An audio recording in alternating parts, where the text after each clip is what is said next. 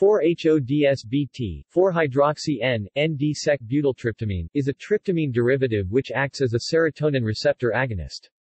It was first made by Alexander Shulgin and is mentioned in his book Article, but was never tested by him. However, it has subsequently been tested in vitro, and unlike the N-butyl and isobutyl isomers, which are much weaker, the S-butyl derivative retains reasonable potency, with a similar 5-HT2A receptor affinity to MIPT but better selectivity over the 5-HT1A and 5-HT2B subtypes. See also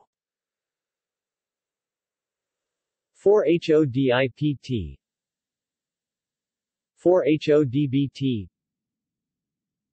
dibutyltryptamine. References